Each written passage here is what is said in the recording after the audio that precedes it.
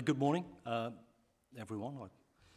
I don't know if it's within my gift to make decisions about dress code, but please feel free if you want to take jackets and ties off. I've made a bit of a unilateral decision and it looks like it's been supported.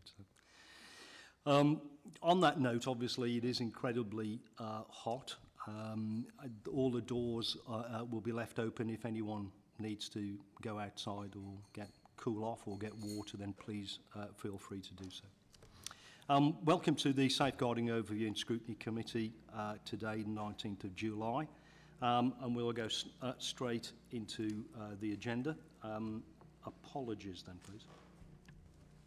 Yes, Chair. So we have apologies this morning from Mrs. Burnett, Mrs. Eagland, Mr. Huckfield and Mrs. Perry. Thank you. I think I had assurance that other people would be here, but I'm pretty sure they come on the train, so it may well be that's what's delaying them. Any declarations of interest? No. Item 3 then, minutes of the meeting held on the 16th of June. I assume everyone's had an opportunity to look at them. Are you happy that I sign them as a true and accurate record?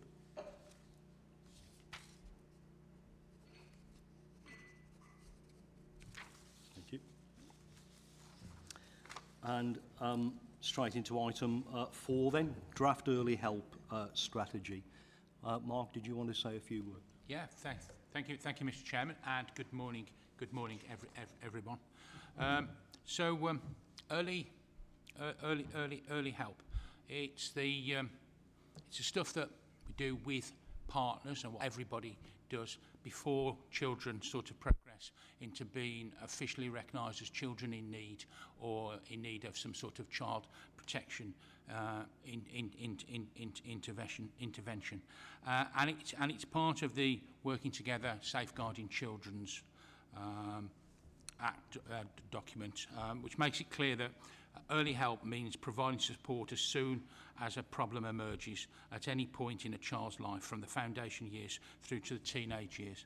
But what we want to try and make this strategy to be is about how we can, and that's the whole partners, support families to do a lot of this sort of work themselves, you know, and not be there doing it for people, but to help them to get or stay on the straight and narrow, so the outcomes within that strategy are achieved. So what we're looking for this morning, Mr. Chairman, if that's okay, is comments and thoughts about the strategy.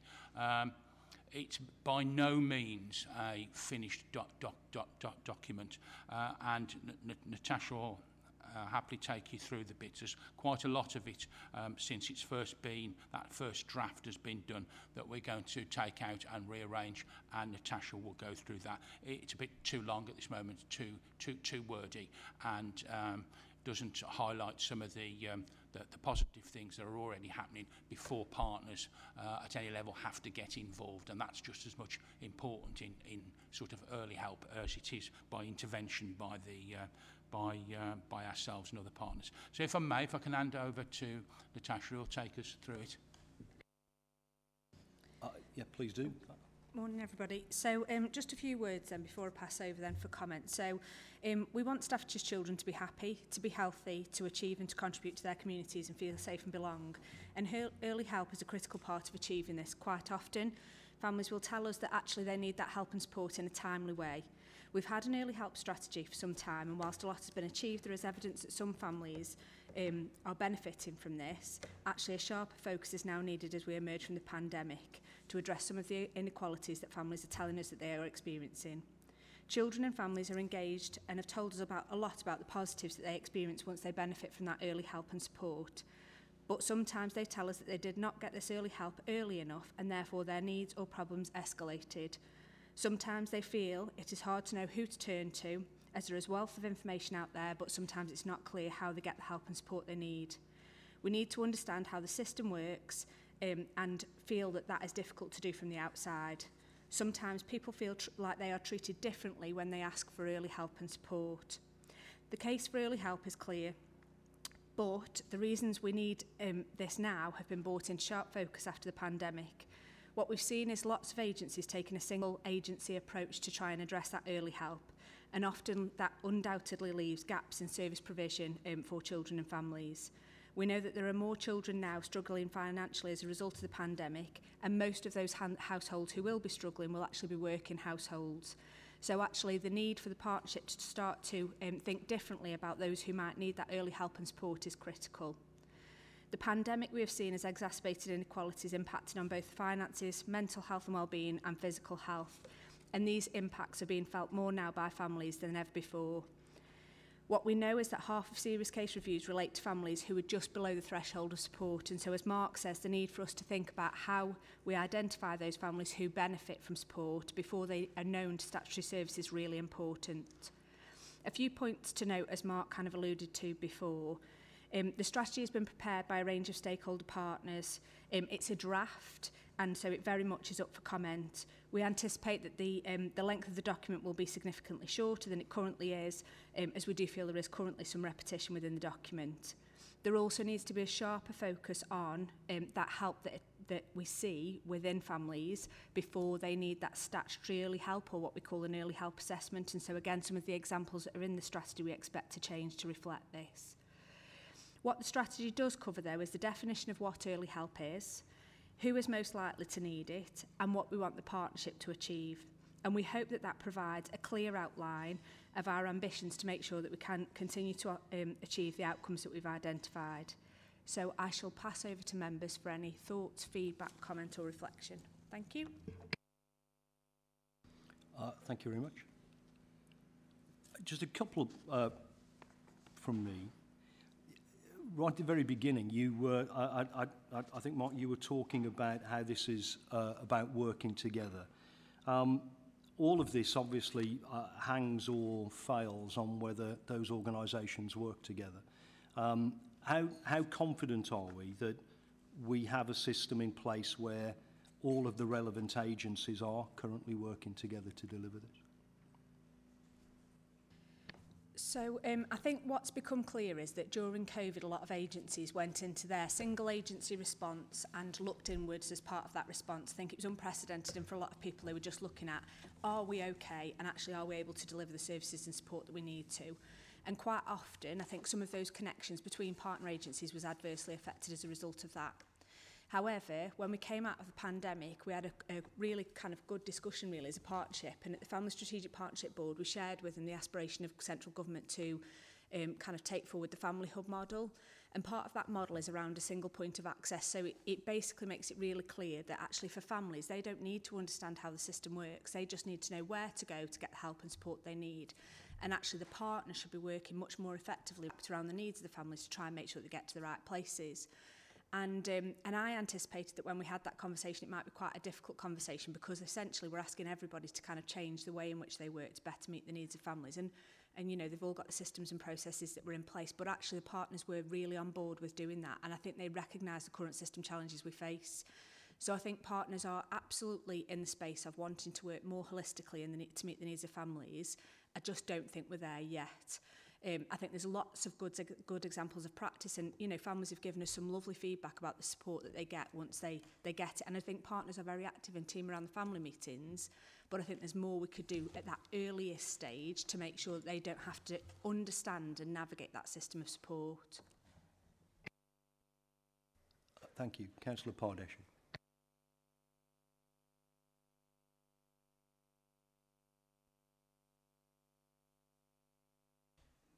Thank you, Chair.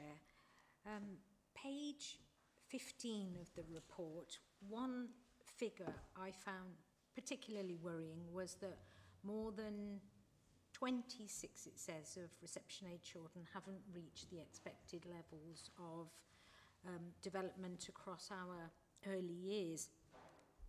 And we're all aware that at that stage, the longer a child is left, the more likely they are to never reach their potential or the stage that they should be. And obviously that's going to have a knock-on effect later on in life as far as their economic well-being and everything is concerned. That is what levelling up means to me. But how realistic is it where we are that when we have children like that come into school, that they can have access to that help and support really quickly? And part of the reason why I asked that is that the report, the complaints report we're going to be looking at later, I do believe says that the complaints are up about 50% from parents and carers who are saying they're having to wait too long for help for their child. Thank you, Chair. Thank you. Perhaps I can start on that, and perhaps then Natasha might be able to fill in some of the gaps. 1 in 4 children not being school ready, in effect, with the right level of development, is clearly not as good as it should be. But if we go back 6-7 years, that was 50%. Clearly that really wasn't good enough. So through working with nurseries and other providers and lots of other things that they've been doing, that moved from 50% to 75% who'd achieved a good level of development. There's still a way to go. The slightly unfortunate thing about it was that last year or the year before would have been the first tranche of those young people, children, who had got to their SATs at the end of year 6. So we would have been able to see whether actually, from an academic perspective, that having reached a good level of development had an impact. But obviously there was no SATs for absolute obvious reasons. When you compare us nationally with those figures, we are very much in the top quartile of performance around the country, and in some areas when it's split down, we are, you know, in right up there. More stuff to do around that, absolutely, but heading in the right direction completely. Thank you. I suppose the other things to say about early years is we absolutely know and understand, and again, Mark's been a huge advocate really of the importance of early years and trying to get in earlier. We know that children who don't get a good level of development struggle to catch up throughout their school career, and I know we've had a lot of conversations really about how we can help and support. There's a number of interventions and work, like Mark said, that we've been putting in place to try and seek to address that, and like Mark says, it's definitely had an impact. There's still more we could do, and I think COVID has kind of exacerbated some of those inequalities, because what you would have seen perhaps is some of those families who were able to help and support while the children were at home actually have come back to school kind of ready to learn, and for some of those children they won't have. So there's definitely, like I say, more we need to do. I think we're in a really strong position though in Staffordshire. I think we've got a really good network of children's centres which are starting to think about how they become family hubs. And actually, a lot of the families that do need that help and support do know where to go to get some of that, and we do a lot of targeted outreach, which again is unsimilar to kind of a lot of local authorities. So I think there's a recognition that there's more we need to do, but again, I do think there is some really good examples of really good practice in the early years that we need to build up and out from. Councillor Sutton. And if I just add a little bit, and of course it's, you know, certainly with younger children, preschool children, it's not always about what all the partners and everybody can do. It's about us encouraging parents and carers to be able to do and offer that support. And from a development perspective, the way development is measured, and you know, speak of a parent of a head teacher who will say, you know, it's about children being able to come and sit in the classroom at that reception and be sort of able to concentrate for 20 minutes, understand how to behave amongst other children. And clearly, what's happened during the pandemic with children not being socialising and being in those sort of arenas certainly doesn't help when it comes to that sort of aspect of how they have to behave, you know, with their peers. The Hungry Little Minds programme that we have, where new parents are able to sign up for a series of emails that comes through that gives simple and basic advice, covers things, you know, like, you know, the importance of reading reading to your children, sitting down with them, spending quality time with them around that, and that all helps with development, which all helps with them being ready to learn when they first start in reception or otherwise. Thank you for that.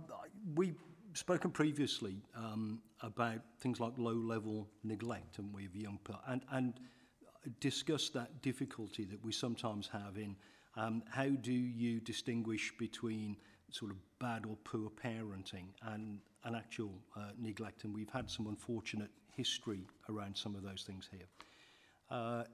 And the strategy seems fine around trying to identify young people who might need that help. But I think you also talked about a broader understanding of people and trying to encourage people to do things for themselves. How does that build into this strategy? It appears to me that it works if we can identify an individual. How do that have that more holistic view that says, how are we helping parents to do these things if they haven't come forward or if we haven't identified them? Is there a general policy? So again, we're quite lucky in Staffordshire. We have a database which we use that's basically made up of a range of different indicators. There's probably about 70 different indicators that we use. Those indicators come from a range of different partners across police, local authority, some from external providers that we commission, for example. And you can see that built up at a family level. So, for example, I'd be able to see both myself, my husband and my 2 children. And it would be able to be used to build a composition, really, an understanding of what's going on in that family. So it'll tell you things like any police call-outs for domestic abuse, any non-attendance, perhaps at some of the appointments that you might have had with your GP. So actually that system allows us to identify children who might benefit from our help and support, and it was something that we used quite successfully during COVID. So we identified children who'd been who might have been known for a number of indicators. So I think it was above 5 at the time, and we targeted them for a proactive visit. So we got somebody to go around to the family home and drop off some information about services and support that might still be available, how people were adapting, again activities that people might want to do in the family home to try and be proactively kind of giving some of those messages. So I think we've got a range of information available to us that allows us to identify. Again, I think there's opportunities for that to get better. I'm pretty keen to try and make sure that we get the health visiting contacts, the mandated checks in there, so that, again, we can use that as another area for identifying those who might benefit from that low-level support. So I think actually we've got a lot of information that does enable us to identify those that will benefit from that. The bit we need to do, I think, is make sure that actually we're clear about how those families then being supported. So there's a number of different ways we do that, through proactive home visits, through actual family support services that might be provided, or equally through some of the hubs that we deliver in some of the localities, like the Send and Inclusion hubs, for example. No, thank you for that. I think that's really encouraging to hear that. Just on that note, though, sometimes that wealth of information and data can be very difficult to negotiate your way through. And whilst it might be useful if we are reacting to something, is that data, or do we have the ability to deep dive, for want of a better description, into that data or that intelligence to be able to act proactively rather than reactively? Yeah, so we haven't done it for some time now, but we did used to do a predictive analytics report, which basically took all of that data and tried to analyse it and tell you what are the factors or kind of support that might help children, or that flag to us that actually children are going to be known to the system. And at the time, there were a number of things that flagged up. So, for example, we know that children who don't attend school are much more likely to become known to the system. So a lot of that kind of predictive analytic work that we did has kind of driven some of the behaviour and some of the support that we've got in place now. So it kind of absolutely, and again, it's probably one of the reasons why attendance is mentioned in the strategy, because we know that actually it has a major impact. So yes, it is done. It's probably not done as frequently as we need it to be. And again, that's probably something we need to include as part of the JSNA, really, as we move forward. So I'll pick that up. Thank you for that. To be honest, I think that sounds really encouraging, the fact that we have that process and we are using it in that way. Councillor McMahon. Thank you. The 26% that Gillian Pardesi referred to is interesting, and Natasha, you've just referred to those who persistently don't attend school, and that's greater than 10% in this report. And likewise, greater than 10% of parents have mental health issues. So clearly, and those are just 3 parameters. So clearly, the scale of the task for early intervention is pretty significant. Given that, there's 2 points for me. Given that, do you ever get the impression that people think you're interfering because you're having to approach families that may be resistant to help in the first place, because many of these sort of families are, who live in a culture where they don't think there's anything wrong, and yet clearly need help and support in order for their youngsters to have a better chance in life. And I just wonder if that's an issue. The second thing is that this whole strategy, which I fully endorse, I agree with the chair entirely, strikes me is entirely dependent on collaboration between organisations. Now, the new child strategy with a local approach and the family centres clearly helps that. But again and again and again, we see in social care broadly, it's the lack of communication between organisations that trips us up. And I just wonder, over and above the child strategy, what else you can do in order to make sure that that communication remains in place, so that you really can deliver, and also the first point about the interference issue. Thank you. Okay, so in relation to the interference thing, it's really interesting, Johnny, because actually I think that a lot of families feel that we come with a certain sense of judgment. And so I think their resistance sometimes is because you're coming in to tell me what to do, and therefore I've got my heckles up. And actually, a really good strategy that I saw another local authority talk about the other day was just kind of doing a morning routine and filming it and saying, you know, this is how it looked and this is how it should have looked, and kind of reducing some of that us and them kind of approach. Because actually when I looked at that morning routine, it was something that my family could have gone through. You know, you're all screaming to get out the door. So actually it isn't an us and them thing. I think it is about us being equals and having that conversation based on the fact that we are all here to help and support, and no one's got this nailed. You know, it doesn't come with a rule book. You know, everybody being a parent can think of a million things that they would have done differently, kind of looking back on it. And so I think when we do that, and we're using something called restorative practice, which is much more about working with the families and trying to understand from their perspective what are the support needs that you think are most important to you and your family. Actually, the reluctance to engage, I think, is significantly reduced. I mean, there'll always be some, don't get me wrong, but actually I think we're doing a very good job of making sure that families who need our help and support are engaging.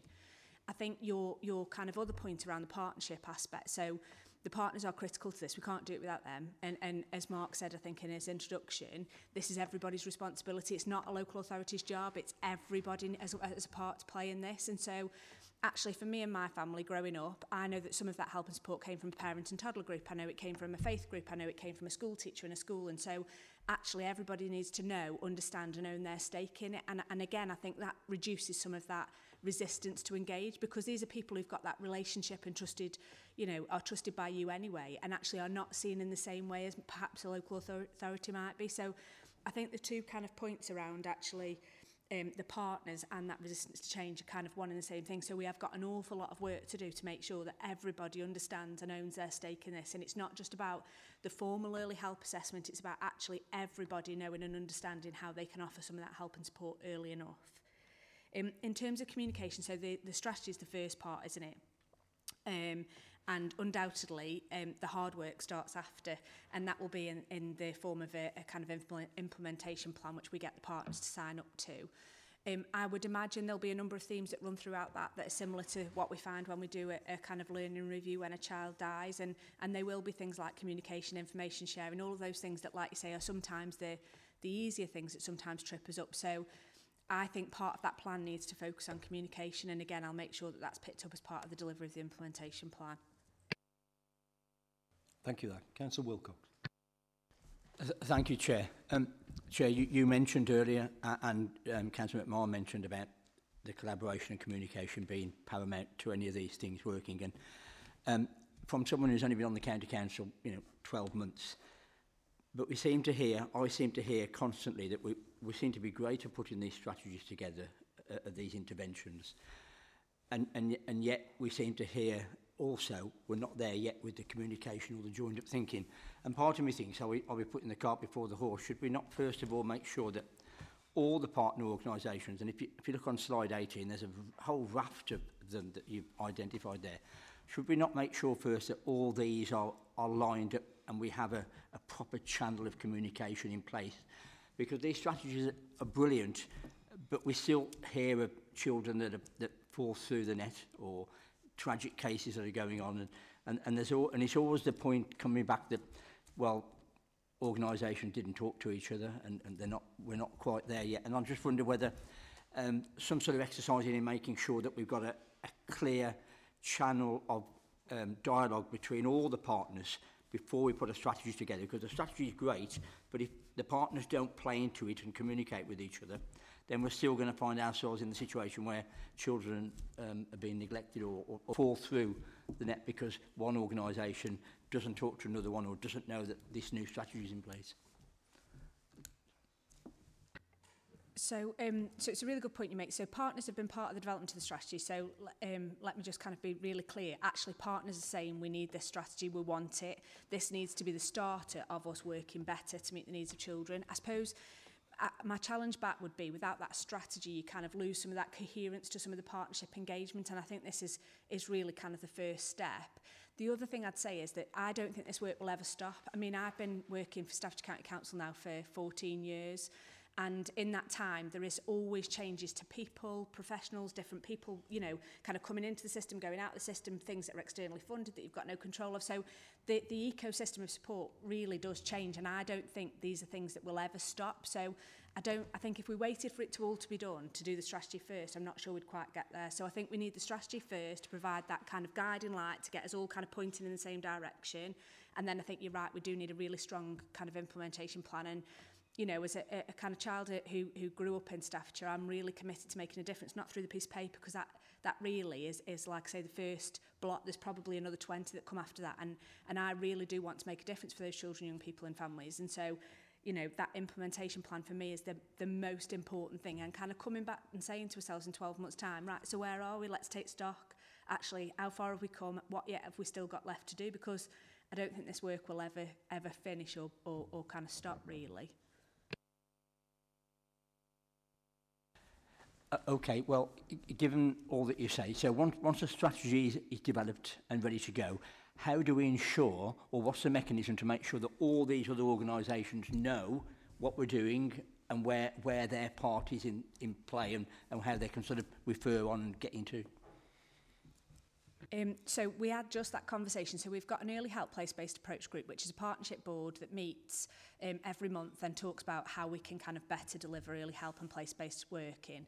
And we asked the partners at the most recent meeting, how are you going to communicate this within your organisation?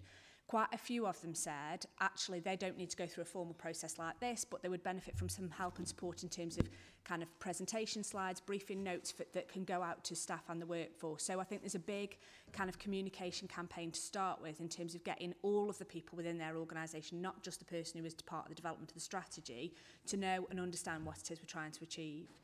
And then I think, like I say, the kind of development of the delivery plan will be done by that partnership and again overseen by the early help place-based operational group, which reports into the Health and Wellbeing Board ultimately. And again, we take annual reports in terms of how we're progressing in delivery. So I would expect them to hold us accountable for the delivery of that implementation plan. Thank you. Councillor McCall. First, I'm really heartened by the fact that you see this as an ongoing thing, because there's no strategy that's perfect, however good it might be. And it's an iterative process that keeps changing, and I think that's exactly the right attitude to take to this. Just picking up Mike Wilcox's piece again, if I may, I think that one of the further challenges to this, and it's a challenge that's inherent in the system, is working from home and online stuff. And I would actively encourage the multi-agencies to meet together in person on a regular basis within the footfall that you've described in your strategy as a whole, in order for that to in order for that communication to be less at risk. Because it's all about relationships at the end of the day. No matter what the strategy might be, it's all about relationships. And there's nothing like meeting people in person to do that. Okay, that's it. Thank you. Thank you for that. Just a couple of things just to finish off then. I think the way that it's shown on pages 14 and 15 is obviously led to quite a bit of debate. Is there any means of, because rather than this being sort of a binary description, you know, that 3 people would be living in a household where there's an alcoholic and 10 would be absent from school, I dare say that some of these young people probably feature in all of these boxes, don't they? I mean, are the 26 that aren't ready for school, are 3 of them living in households with alcoholics? Are they 10 of them that are not present at school and all of that? So rather than give an impression that there are, however many all of this adds up to, individual children suffering from this, I dare say it's probably a smaller number that are suffering from a large number of these particular things. If there is, and I think it goes back to, I do apologise, I think it goes back to the point that you were saying there about being able to look at that intelligence and therefore identify those perhaps with multiple issues around some of this. I also think that, is there any means of some sort of a performance measure? Because I know that Mark made the point as we move forward that whilst some of these facts and figures are quite worrying and concerning, they do appear to be a lot better than other areas and a lot better than we were perhaps a short while ago. Is there any means of demonstrating our success? Because purely this strategy must be about how we bring some of these adverse figures down. So would it be possible to include in a strategy some idea of progress that is being made really as a performance measure around just how good that strategy is? And I also think it would be remiss to finish on a note where it appears negative, because we do, I think it is a good strategy. I think we've all agreed that. We've made the point about organisations working together. That's one that is always going to be a challenge. But also when I look through the figures there, you know, the fact that 26 young people aren't ready for school, but 85% of them go on to sustained educational destinations. So presumably some of those people must have gone through a system that has helped recognise them and helped to get them to a reasonable educational standard. So I do think it, you know, you can interpret those figures not only as quite worrying at times, but also we are doing something right because we are getting that, you know, view of people moving on. So as per the recommendation, I think it was about us scrutinising and giving feedback. I think we've done that, but I think in general, I would say that the strategy appears to be the right one, and I do think it's quite encouraging, everything that we've heard this morning about how we're moving that forward and taking it forward. Councillor Sutton. I mean, just to pick up on your point about the 26 children that don't achieve a good level of development, and of course it's very binary, isn't it? They either do or they don't. So we don't know from this how many were miles and miles away, and how many were more or less there. But I certainly take on board your point about the sort of more cumulative effect of having, you know, of being in 2 or 3 of these, or 4 or 5, or particularly the negative ones, and whether we can use that to show how well we are doing, or hopefully not, but you know, where there's areas for development going forward. And I'll sit down with Natasha and how we make it more useful. But what I certainly will not be doing is making this any longer. If anything, it will be considerably shorter. And we'll look at the way we can present things in a slightly more concise way, so that it does not become a strategy that just used to keep doors open. Thank you, Mark. I don't know if we still use the phrase, but didn't we used to call them ACEs, adverse child experiences, or something like that? Was that one of those things, or is that old hat now? Yeah, it is. I mean, the evidence based on ACEs is really mixed. So there's loads of discussion that's kind of happened around adverse childhood experiences, and you're absolutely right, they do have an impact. I think what we could maybe do better on that kind of slide, those kind of pages really around the data, is maybe demonstrate those that are meeting multiple as opposed to kind of single kind of outcome areas. So we'll look to try and pick that up. The stuff around adverse childhood experiences as well is they come back and they say, actually, people are really good at identifying them, but they don't know what to do with them once they know about them. So the evidence on the so what do we do about it, is still really early in its kind of development. So yeah, maybe we could make reference to that through the strategy. Thank you. Again, though, I think we shouldn't move away from the fact that it is a really good report, and it looks like we're moving in the right direction. Councillor Wilcox, I think you wanted. Thank you, Chair. I want to finish on a positive note as well, because I think it's a great strategy, and I think the early help is so important that we get it embedded and put in. And I just wondering from a member point of view, whether when the strategy is ready, whether we could either have a member briefing or an information sheet that we could give to members, because members are you know, as much involved in this as other partner organisations. We come into contact with all these organisations, and maybe a training session or a session where we can bring all members together to say, you know, this is a great new strategy we want to launch. With your help, we can do that, because we're all involved in parish and towns and districts and whatever. And I just think it's an opportunity for all the members of the council, not just this committee, to understand and to see the great work that's going on. Sure. I think that's a really good point, and a good point to finish on. Thank you. Thank you very much, and thanks for bringing the report.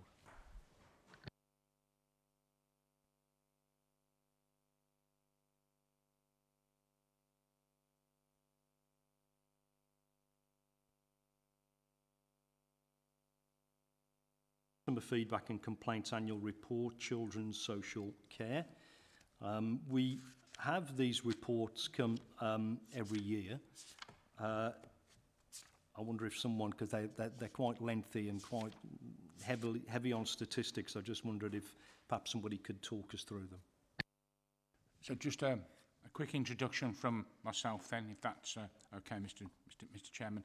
As you've said, it's an annual review, and it refers just to the section that relates to children and families. And Katie's here to take you through the bones of the report, and I'm sure he's able to answer in detail any questions that the committee might have. Good morning. I'm here to present the Children and Families Complaints Annual Report. There is only a statutory duty to present the issues that are covered by the Children Act. But because we felt it advantageous that the whole service is represented, we also include SEND, which is the corporate complaints procedure. The procedure for a statutory complaint for children's services is very long and laborious. There's a stage 1, which is a investigation done by the team manager. That takes up to 25 working days. If the complainant remains dissatisfied, they have the opportunity to escalate to a stage 2 independent investigation, which is up to 65 working days. And then if they're unhappy with that, they can go to independent panel, which is stage 3, and then off to the Ombudsman. As you know, I'll just give you the timescales. For someone to make a complaint about children's services could take a really long time to get to the end of it. So we do try to resolve things as soon as we possibly can. As you can see within the report, we've had a total of 237 complaints across the whole service area. That's statutory and corporate. Corporate is very much a do it once, do it right attitude. From a council perspective, we're able to actually say what our corporate processes look like. Corporate is up to 15 working days, and then for stage 2, if the complainant feels that we haven't covered all angles, we can review that. But if we've covered all angles and they just remain dissatisfied, it's off to the Ombudsman.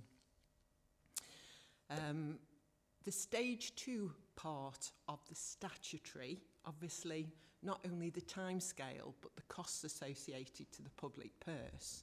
The complaints team do get involved with the complainant and the team manager to try and stop the complaint escalating to stage 2.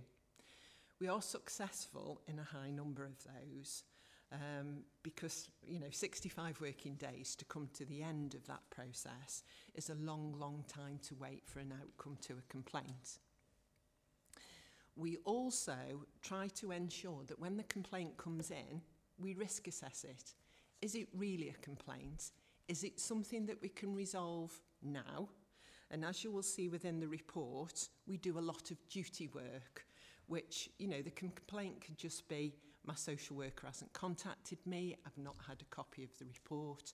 So we don't put that in the process, we deal with it. So therefore, it's something that's done, dusted, resolved. And if the complainant isn't happy, we will include that in a process, but we do our best to do that early resolution of the services. So, as you will see within the report, as I've said previously, we've got 237 complaints as a whole. If you look at the services provided, which is on page 26, we've had a small proportion of complaints in respect of the amount of service that has been provided. The report itself is a positive report. The numbers remain consistent. From a corporate side, the send and early help complaints have escalated. Last year, they came down, but of course we've had transformation in the middle of that, which has caused some disruption in the ways of working, not only in relation to provision, but also in relation to the way the complaints procedures have been actually adhered to. So the complaints team have had to do a lot of work with the districts to ensure that the complaint responses are going out on time, they're going out and they are evidence-based, so we can ensure that our processes are being adhered to. Ultimate, as always, is the Ombudsman. And unfortunately, this year we've seen 3 public reports, 2 of which were in relation to send. The Ombudsman had seen that the issues that were being raised had previously been raised within the council, and therefore they felt that a public report was needed. This was presented at formal cabinet. Well, all 3 were presented at formal cabinet. And the 3rd one was in relation to my decision making. I stand by my decision making, but that's the way forward. And we have to be open and honest with everyone that are our stakeholders towards that procedure. Ultimately, the Ombudsman hold elected members responsible for our complaints procedures and the way we handle them. Hence, reports coming to both yourselves and formal cabinet. Obviously, numbers are very important, but what's more important is the outcomes. So you'll see within the report we had 20% of stage 1's investigations upheld. We had 38% of stage 1's not upheld, and then we had 42% partially upheld. Partially upheld is where you would have more than one issue being investigated. So you would have perhaps the first part upheld, but the second part not upheld. Compliments, of course, are very important. We celebrate compliments. Our frontline staff that go out to do those jobs every day go out to do a very emotional job, especially in children's services, and therefore getting 197 compliments is a real positive. We do also deal with MP and public enquiries. This year, our MP inquiries are through the roof, to be honest, to be completely honest. And for children's services, we had 117, which was up from 77 in the previous year. Important to note that our MPs, when they come into us, only see one side of the story. So it's very important that the MP responses are factual and we go back with a way forward as much as possible. The MP responses, the MP inquiries are directed to John Henderson in the main. We know that they go to councillors as well. And John reads every response before it goes out to make comments, to raise concerns about what's within those inquiries, etc., etc. So overall, I think it's a very positive report, but obviously happy to accept any questions. Councillor Wilcox. Thank you. Mine's just for clarification, I might have missed this. What's the difference between a statutory stage 1 and a corporate stage 1, please? Statutory stage 1 is any service that we provide under the Children Act. So that would be safeguarding, fostering, adoption, those sort of services. Corporate would just be SEND because it's not covered by the Children Act. Councillor McMahon.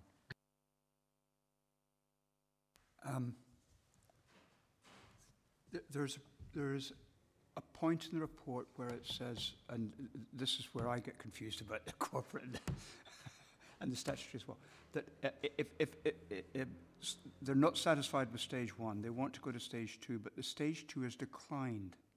Is that just corporate or is that both?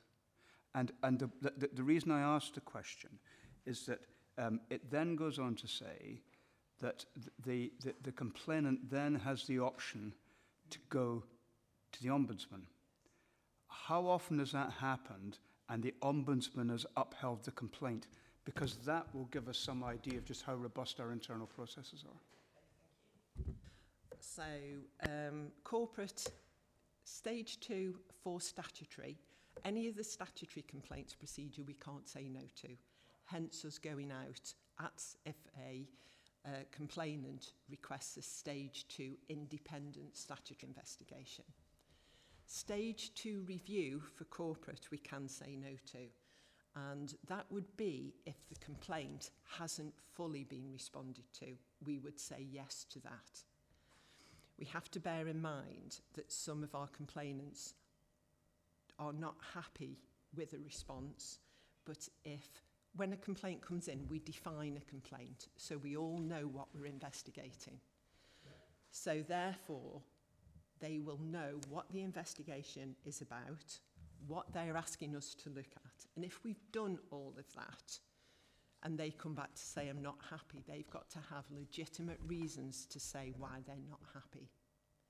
If everything's been concluded, we then say, sorry, no stage 2, off to the Ombudsman. It's very rare we have the Ombudsman coming back to us to say, you have not concluded your processes. That's what the Ombudsman would first look at, whether or not we've concluded our processes. Precisely why I asked the question, because they're interested in process, not just the decision. So has there been any of this in the year that we're discussing? Top of my head, I would say no. Councillor Partition. Thank you, Chair.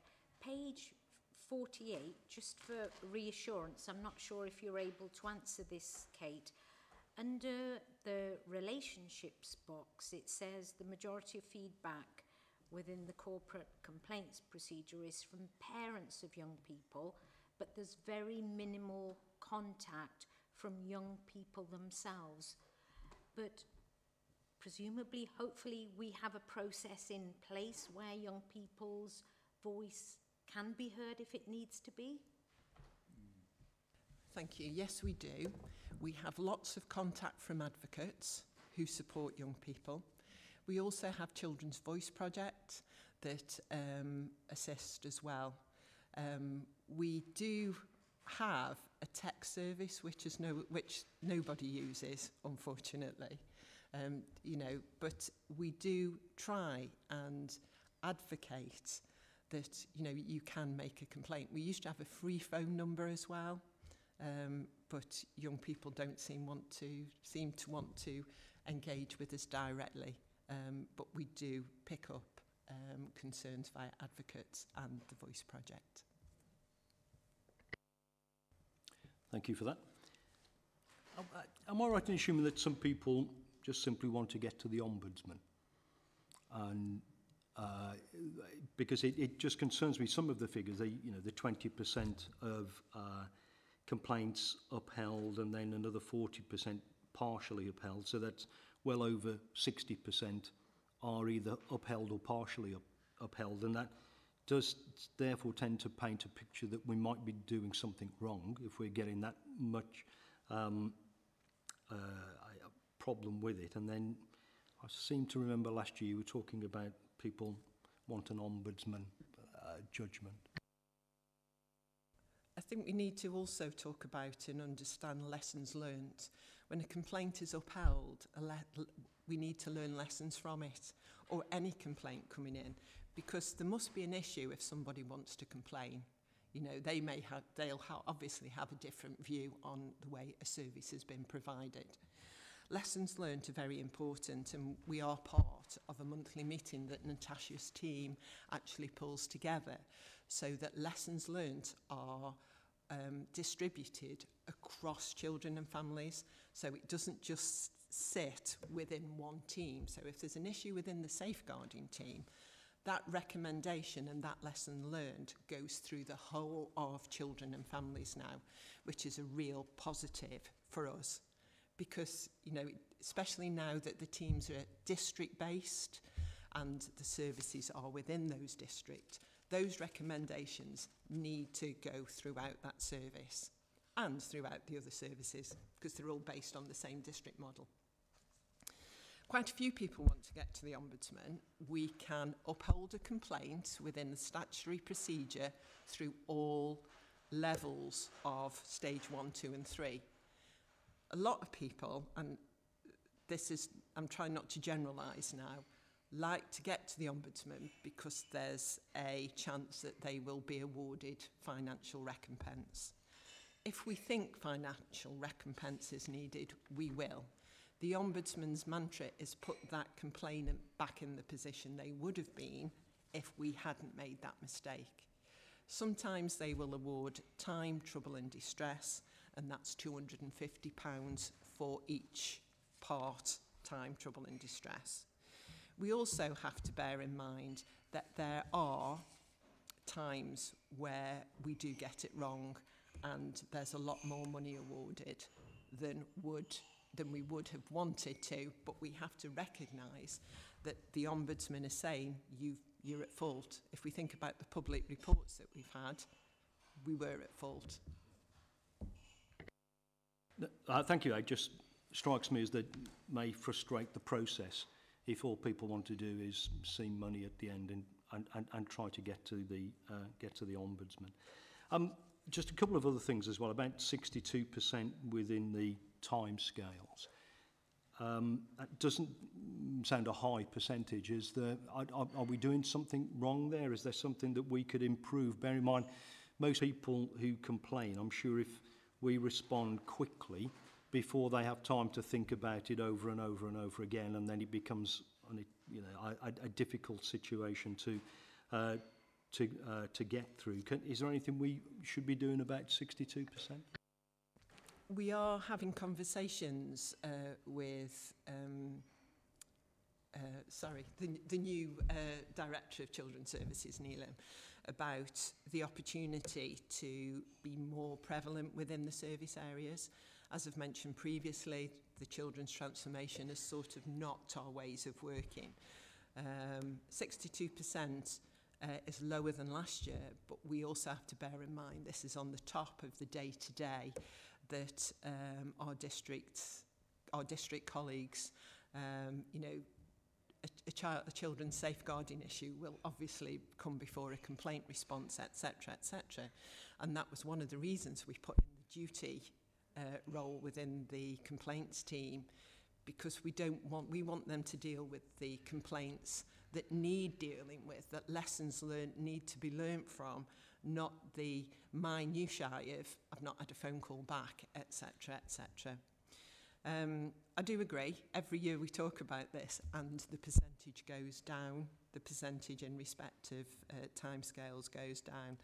Like I say, we do talk about it, and perhaps we need to be a bit more, or I need to be a bit more active in respect of pushing that forward.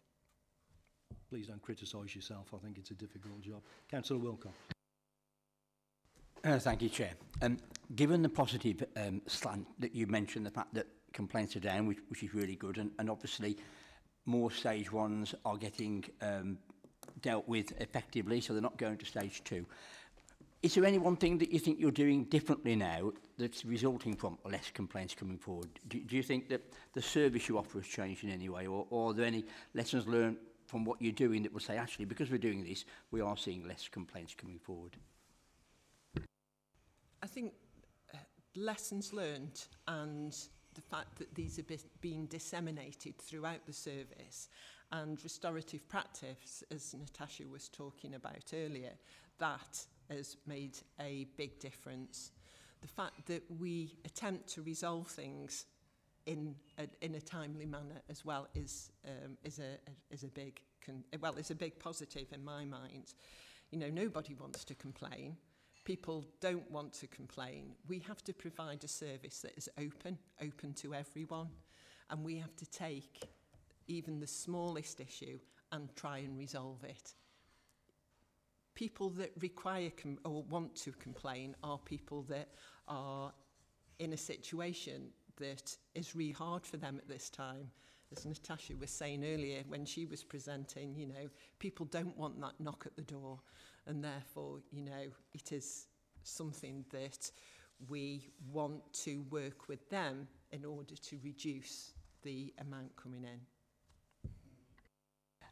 Just on that, do you find that you have are there any serial complainants who constantly, and if they are they recorded every time one is resolved and they come back? Is that then another complaint, or do you sort of ban these people together? We have a number of complainants who we call unreasonably persistent, and that wouldn't, you know, we don't name or label them lightly. It's got to be where we're in a position where we are receiving a lot of complaints about the same issue that we've already responded to, etc., etc. We have to have an evidence-based decision, and therefore I collect that evidence and then I go to the monitoring officer in respect of that. And the monitoring officer makes that decision if they are to be unreasonably persistent. We've just introduced, along with our legal services, a process which will cover elected members as well, when you're having contact from unreasonably persistent complainers too. It's a three-way way of working between ourselves and the complaints team, our health and safety team, and also our legal services. So yes, we do have them. Thank you. Councillor Sutton. I mean, I just wanted to add something fairly general from the perspective that on a number of occasions people try and complain because it's the outcome of whatever we've done they don't like, as opposed to potentially how we went about it. And quite often there are cases that matters, but people that we we can't investigate, can't do it, because it was a decision taken by the court. And not by ourselves, and a lot of child protection issues eventually end up in the court. So the decision is not something I think I'm right in saying, okay, it's something that they can actually complain about, and ultimately for some people that's the nub of their complaint, isn't it? Are we not able therefore to reflect that in the figures then, Mark? Because if there are certain things that are beyond our control, then surely to get a better understanding of this, we should reflect those in here. Those figures would be in the refusal to investigate. We also have a lot of grandparents wishing to make complaints because they can't have access to grandchildren, etc., etc. And we have to do a lot of work in refusing a complaint, because we have to have that evidence base. Because people can go to the Ombudsman, we have to give them a way forward. And whilst we would sympathise with the situation they're in, if they've got no significant interest or that decision has been made in court, we can't say, we can't agree. Just a couple of other quick things as well. And I think you alluded to it when you were going through the report. This incredible increase in MPs getting involved. Is that a duplication? Is that someone adding some strength to a complaint that they've already made? Or is it a negative reflection on the trust and confidence in our complaints process, that they now go to an MP rather than use the proper procedures? Email makes it very easy for a complainant to scattergun their complaints. So therefore, we would have an email that perhaps would be to ourselves, copying in John Henderson, copying in Councillor Sutton, and therefore from that, the MP would pick up that inquiry. When I first started doing MP inquiries, which were about 6 years ago, we had 70. This year, we're just under 1,000. And that's covering the whole of the council. Obviously, that includes corporate issues, potholes, flooding, etc., etc. So, we are seeing a constant rise in inquiries coming in. Yeah, is there any means then of rationalisation around that? Can we write to all these people to say that it's being dealt with and we'll just deal with the complainant, or is that me being naive? No, if they're in a process, that's what we go back and say. We try to ensure that there is one response from the council. Otherwise, it gets very messy, very time-consuming. Hence, MP inquiries, complaints, public inquiries for SLT all come into the team, so we can ensure there's one response to the complainant, and we would then copy in the MP. What we don't want is different people responding to different parts. And it's the same with people being unreasonably persistent. The response from the council will come from me. They might copy in elected members, but that response will come from me. Thank you for that. And finally, on page 39, and I think it was alluded to in the earlier report, if you look at that Pareto type analysis, that says that 80% of the problems caused by 20% of the cause, it appears to be early help, resourcing and education and assessment and staying together. And you talked about lessons learned and the importance of that in moving forwards. Can we be reassured that in those two particular areas, because it seems like if we were to manage to resolve the issues there, then our complaints would be drastically reduced, wouldn't it? Of course, early help includes SEND, and at the moment we are receiving a high number of complaints in respect of SEND. During the transformation, the SEND teams have gone to a district base, so therefore they've got a different way of working as well. They're not within a team. And in some cases, expertise has been lost. So last year we saw a drastic reduction in send. This year, that's where the increase lies. So hopefully we will see a positive next year. We've had the 2 formal responses, formal reports from the Ombudsman, one being about the lack of timely response to an EHCP.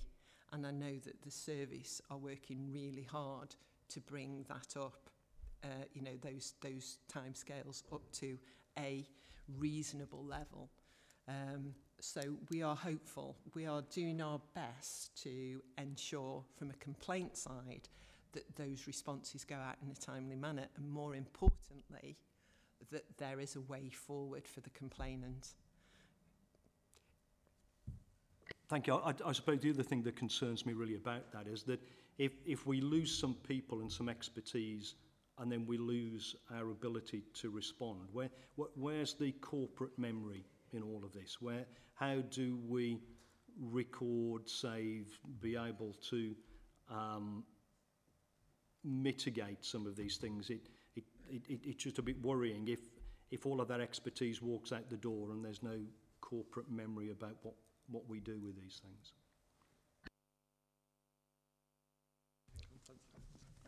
I think, talking particularly about the send issues and the district hubs, I think anyone that's been through a major change process, there are things that take place in that, different ways of working, people working with new colleagues in different ways, different lines of management and supervision, which probably has impacted a little bit more in this area than it has in other areas. But I think that the overall advantage of having those send key workers and all that within district model, so that they all work together on a district basis, as opposed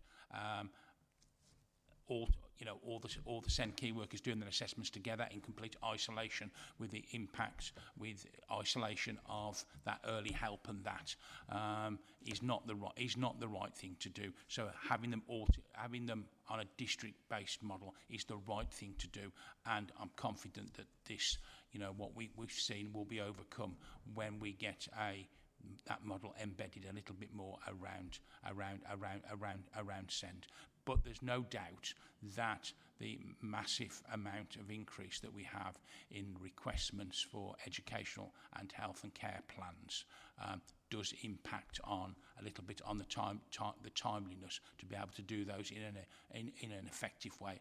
And I would, although I don't get those details, Jonathan does, I suspect that quite a lot of the send type complaints are around timeliness of educational health and care plans. Thank you for that. I don't think there's any other questions. Kate, thank you again for coming and facing the barrage of questions around statistics. A really good report, and very encouraging to hear how we're trying to manage what is often a very difficult process and procedure. So thank you again.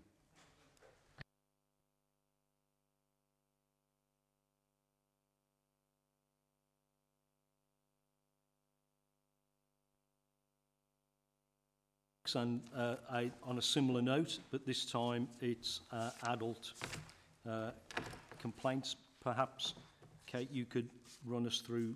Oh, sorry, Julia, did you want to open first? Thank you very much, Chairman. I'll do a brief introduction. But before I start, I would like to express my thanks to Kate and her team for the very professional way they deal with often very difficult circumstances. And I think, as the report has alluded to, the year of this report, access to staff in the service areas has been quite difficult because of sickness, because of COVID. And in many ways, I think this report was a pleasant surprise to me, because knowing that at one stage we got 70 care homes that were closed to new admissions because of COVID, home care services were restricted. It just goes to show how those who actually at the sharp end work so well that actually we haven't seen a great escalation in complaints. It has been a difficult year, but I think all those involved have worked extremely hard. But I know it has been quite difficult for the complaints team because of that access to staff to be able to move the complaints process on. So I'd like to make that as a general comment.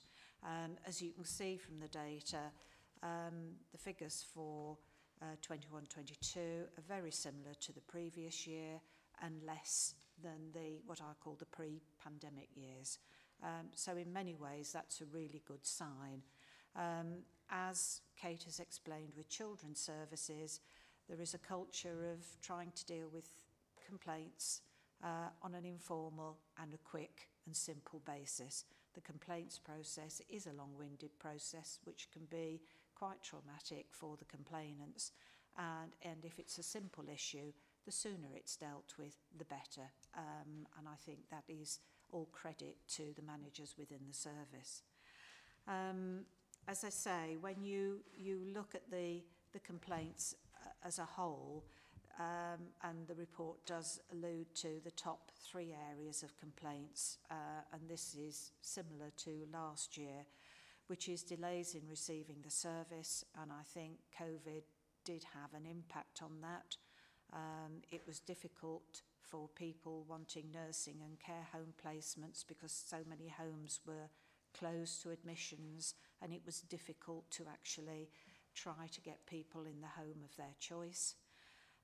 Poor communication. I've yet to come across any organisation that's got that particular nut cracked, but it doesn't mean that we have to try harder. I think there are circumstances, particularly, and it relates to the third area, which is financial assessments, where it is a difficult area. It's difficult for staff, and I'm sure staff find it far more difficult to go through financial assessments than others. And also the individual concerned and their carers or relatives. It's often quite a traumatic time, and sometimes they don't want to hear what they're being told.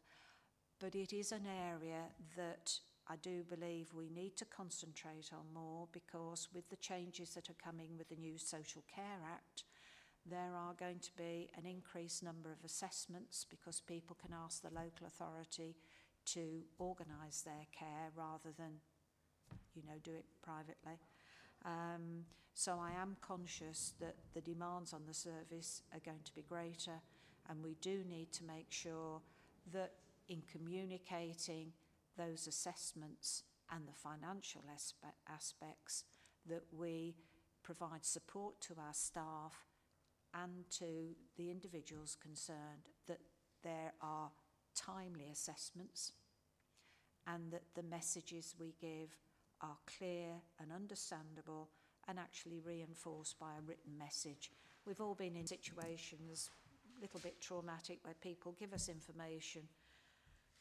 2 hours later, you're not actually quite sure what they said. You need it in writing so that you can go through it. So I think there are always lessons to be learnt, but I think it's imperative now that we actually review that system and make sure that it's as timely, effective and as efficient as possible. Kate, as before, will answer any detailed questions and just go through an overview of the report. But those are the things that I've picked up, and I've already started those conversations so that we can review those processes. Thank you, Chairman. No, thank you. Thank you for that. Kate, if you'd perhaps take us through. I don't want to rehearse all of the issues that we perhaps are common to both of the reports, but if you could pick out the salient points. Thank you. So the adults annual report, again, is a statutory annual report, and it's from the 2009 Health and Care Regulations. And what should happen with this complaints procedure is that it's a joint procedure with our health colleagues. So therefore, if I give you a scenario, you've got a lady or a patient in hospital, there's a problem in hospital, she comes to discharge, there's an issue with discharge, she's discharged with a package of care that fails, we should be providing one response, even though it's different partners as you go through that. Now that doesn't always happen. In the complaints world, I'm very lucky, I've got a very constant team. But in other organisations, you don't always have a constant team, and therefore people don't always understand the meaning of the regulations. We also have to be aware that our frontline social care is provided by MPFT, who are a health foundation trust, and therefore we have to work quite closely with them on a number of issues. Whilst they provide that frontline, the statutory duty to provide sits with the council, and therefore ultimately the Ombudsman and our elected members. So we have to be well aware of that. Again, if a complaint comes in, we risk assess. Is it a complaint? Is it a safeguarding? As you'll see within the figures, we passed 5 to our safeguarding team because we felt they were safeguarding. Is it something that we can deal with quite quickly? And again, if we can, we will. So that's a real positive. For this one, it's very much the strapline on this is do it once, do it right. And that's something that I would advocate for every time. I am also happy, while it's not in the regulations, if someone comes back and says, hold on a minute, I don't agree with what's been said, my team are quite happy to have conversations to say, okay, then, you know, tell us what your view is, etc., etc. We can also go independent on investigations within these regulations. And as you can see, we've had 2 independent investigations. And this is usually if there's an issue within a care home or someone somewhere has passed away within our care at that time.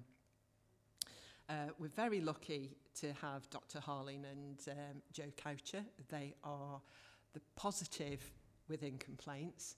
You know, you always need someone at SLT level. They're very passionate about complaints, and lessons learned are a big thing for them, whether it's MPFT or whether it's ourselves. And I have quite a few conversations with Richard about how we're going to deal with things, what's the best way forward, and how we're going to ensure that there are lessons learned about this. In fact, in September, we've got one of my independents coming in to look at how we've dealt with a complaint and to ensure that we have lessons learned.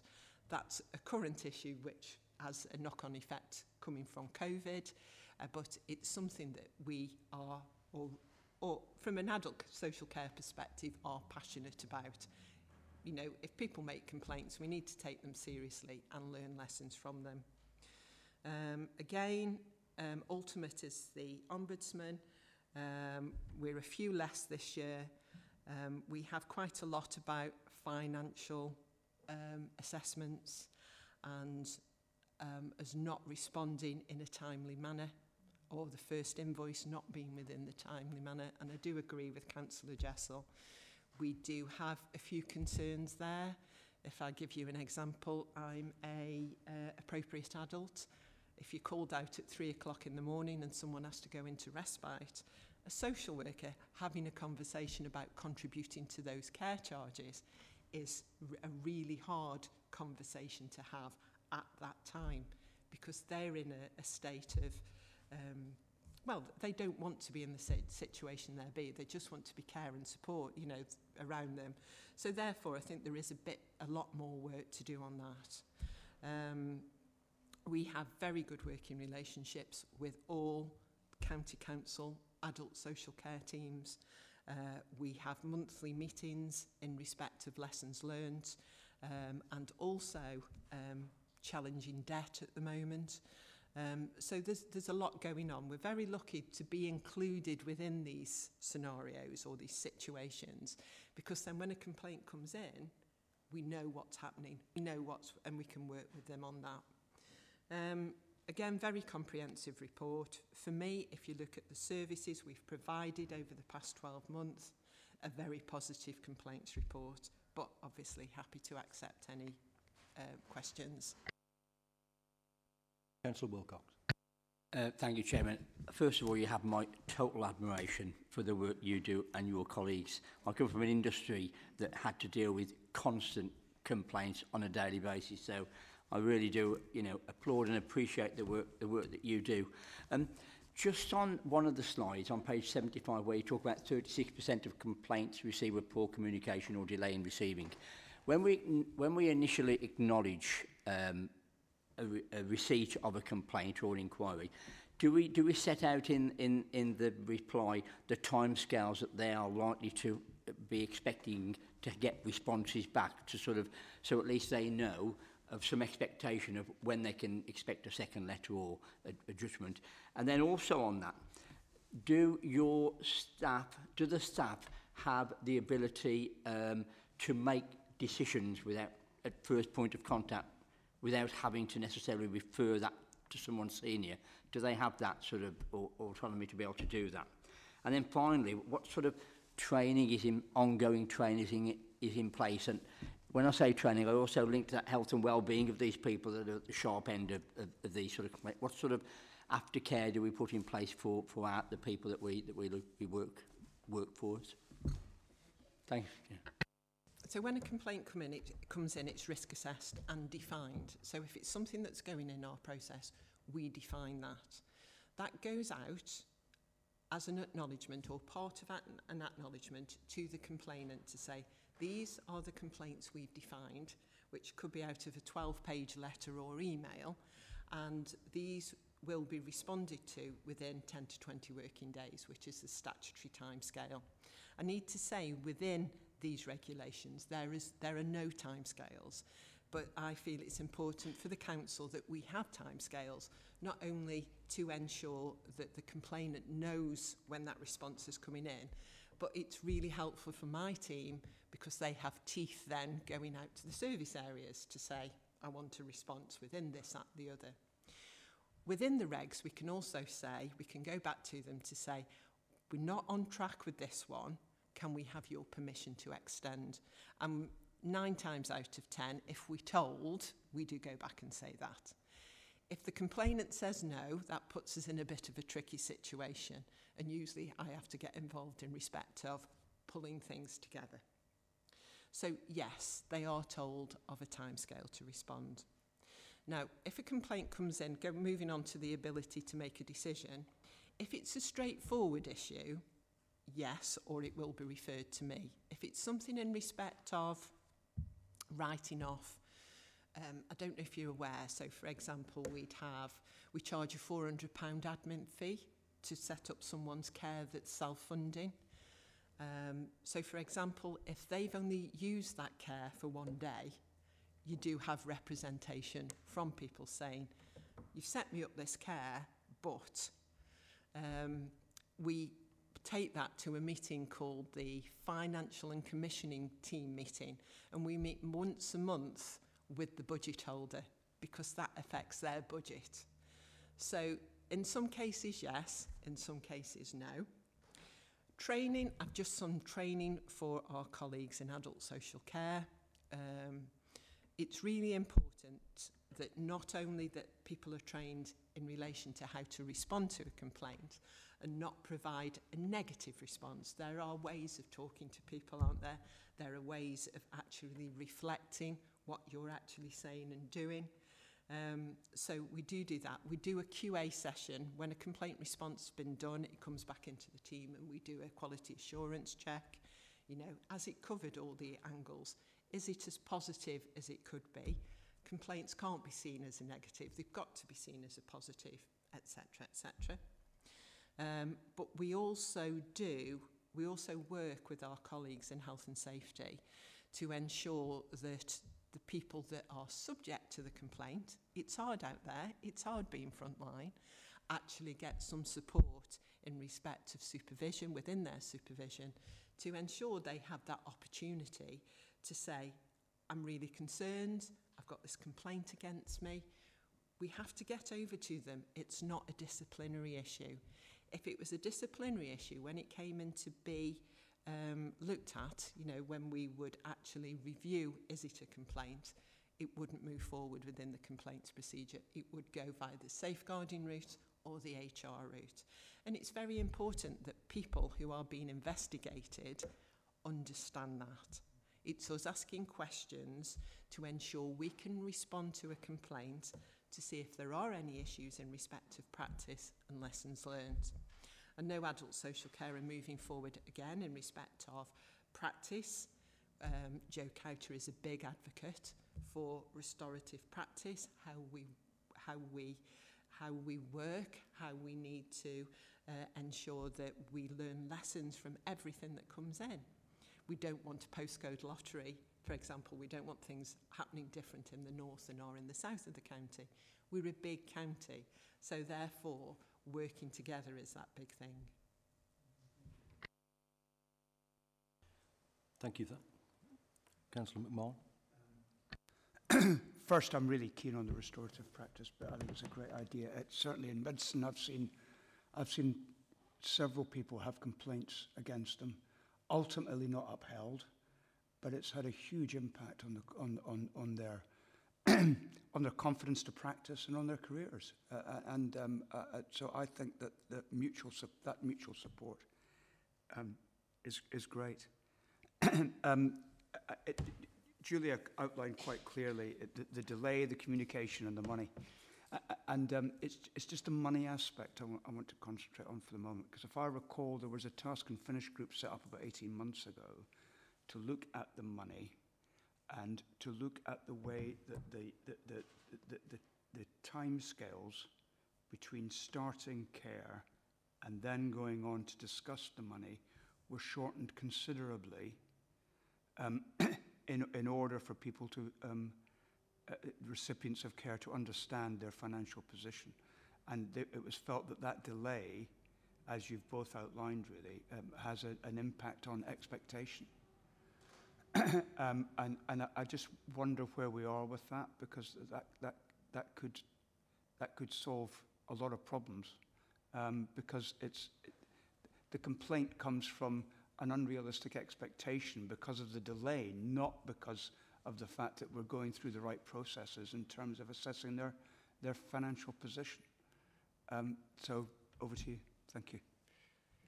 Yes, you're absolutely right there, and that also relates to the process we've got of sending out invoices and getting those debts paid, and unless it's done in a timely manner, it becomes very difficult, and actually our debt levels do need to come down.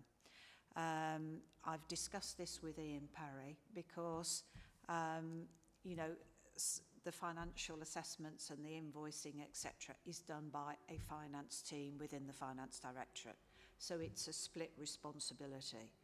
And I'm in discussions with Ian Parry, who's the Cabinet lead, to actually look at the processes to make sure that we are far more efficient and effective in not only communications but the timescales, because it does impact on service delivery, it impacts on complaints, and it will impact even more significantly if we don't have a far better system when the changes to the Social Care Act come.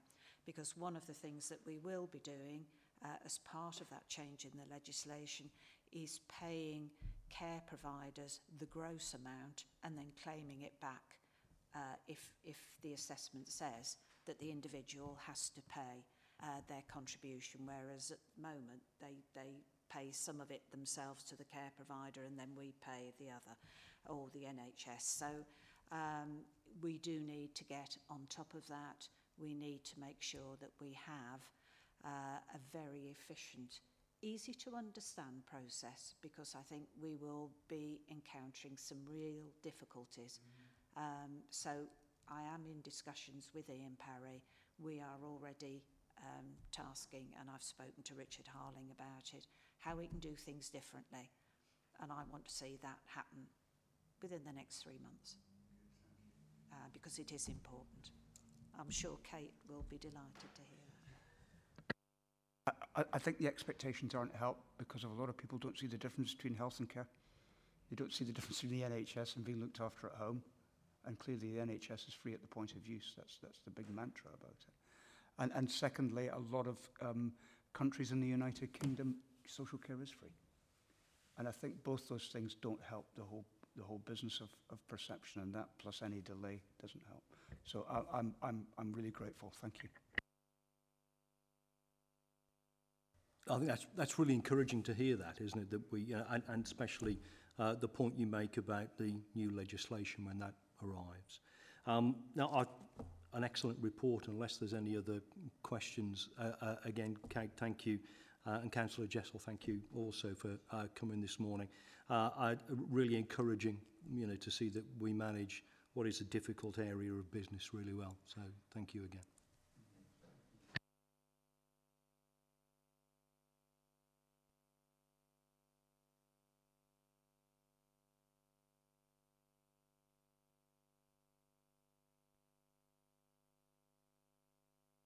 Item 7 on the work programme. Is it in? Yep, that's right. Thank you, Chair. Okay, I'll be as brief as I can because I think we're warming up nicely, aren't we? So the next meeting's on the 1st of September.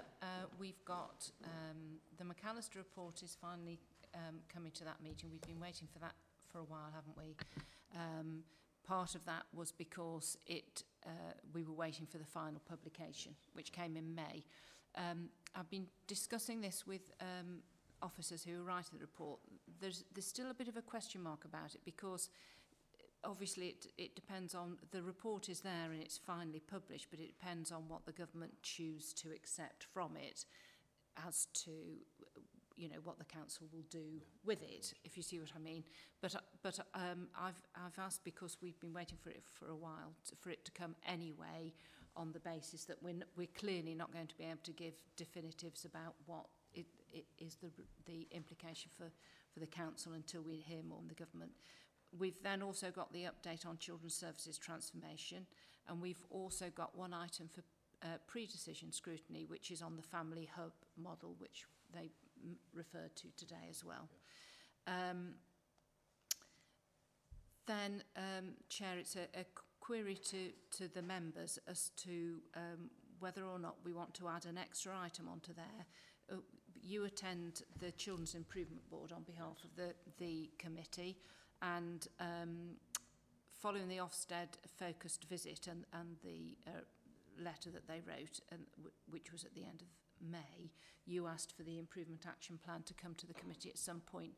That will be available. It's just whether you want to include that on the 1st of September or whether you want to include it on a... It's a relatively busy one in September? September is relatively busy. The next one we've put an extra meeting in October, but that is very much looking at sort of community safety. It doesn't mean it can't go on there, but there we're looking at the we've got the outcome of the Fishmongers Hall, and we've also got the LA's role as part of the Prevent partnership. Yeah. So but it can go there if needs be. No, I'm happy for it to go on the September. September, okay. I've only had a brief understanding of what the letter said, but I think it's all quite positive. Yep. So I don't think, unless it generates a lot of questions, I don't think it'll be a big talking point. Okay, lovely. So I'll include that on the 1st of September then. At the last meeting, we discussed the fact that the Send White Paper, which has been on your work programme for some time, went to Prosperous, and I forwarded that report to you with the extract from the Prosperous minutes. So it's just whether or not you want that to remain as an item to come here, or whether you feel it's been dealt with by Prosperous and it would be a duplication. So it's whether or not it remains on. Well, I don't know what other members felt of it, but when I read it, I think I'm just conscious that if it's going to come here, we need some clear safeguarding reason why it comes here.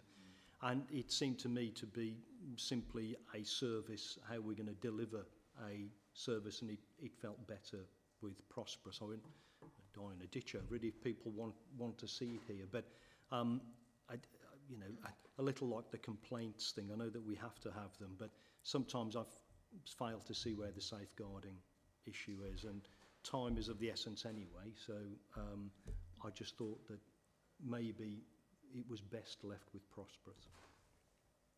Johnny? I'm inclined to agree. I think the decision needs to be made before it goes to Prosperous, because we have had joint committees in the past where two scrutiny committees have gone together, met in the chamber and deliberated an issue and challenged on an issue, and that's worked quite well. And I think that's a better way of doing it than taking up officer time and getting them come to two scrutiny committees, and and not sharing ideas with folk from another scrutiny committee on a particular issue. So as a matter of principle, I think it's better done that way than the officers trooping from one scrutiny committee to another.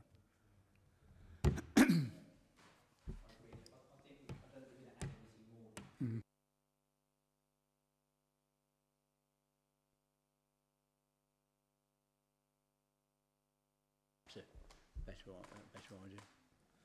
Okay, so I'll take that off for now, and then we'll follow it through and discuss whether or not we need some sort of joint meeting as it works its way through. I was thinking of a joint meeting for other things. Thinking in the future, it's far better making a decision earlier on rather than now. Okay, yeah, absolutely. Then we're still waiting for the exact response on the sexual harassment in schools report, but I've had a word with Mr Sutton this morning, and that's on its way. And then the only other thing to say, Chair, I don't know if you want to take this, is just on young carers, and that we'll be looking at that again from September, won't we? Yeah, I think members will be aware that we had a plan for members to go out and visit. We've had some feedback from the provider, and in fact I'm meeting with her at 2:30, I think it is, this afternoon. And they make a very reasonable point that these young people have a limited amount of time in respite, these clubs that they go to, and being faced with members asking them questions seriously eats into that, and it's their time to relax and reflect and do. So I think it would be silly of us to disagree with that. So what we're going to discuss at 2:30, and I'll bring it back to the committee, is to hear what the provider, they're still keen that we understand the views of young people and young carers, but I think they're going to suggest a different way of achieving that. I'm very grateful. Helen's done some work on what that might look like. And so hopefully following 2:30's meeting, I'll be in a position to say where we are with that. But in the meantime, we've cancelled the member visits. I think it's right and proper that it is their time and we're encroaching on it. To celebrate or to thank them for the work they do, maybe collectively having them all together as opposed to individually, that we can just celebrate what they've done, you know, something put on by us as the county or whatever. I mean, I understand the bit about, us all turning up at where they're having their respite, and I get all that, but maybe in some way to recognise the sterling work they do, we could put something on. I don't know what the format would be, but some sort of... I think what we'll do is... Cake and jelly, something like that. I'll raise that with them at 2:30, just to see. I think we have to be guided by them. They're the experts, they're the people who are providing the service to a vulnerable group of people, and I don't think we can be prescriptive. I think we have an objective in as much as we want to make sure that we're supporting them enough, but I think we have to be very much guided by them as to how we achieve that. Chair, can I ask, will we need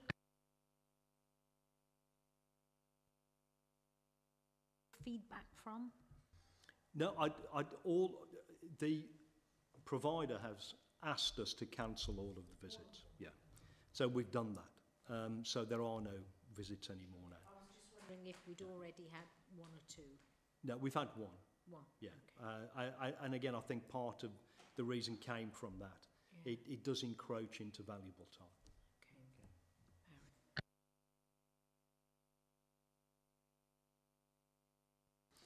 There's nothing to exclude. Well, there's no public here, is there? But there's nothing else, is there? No? That's great. Thank you very much. Enjoy the rest of the warm weather.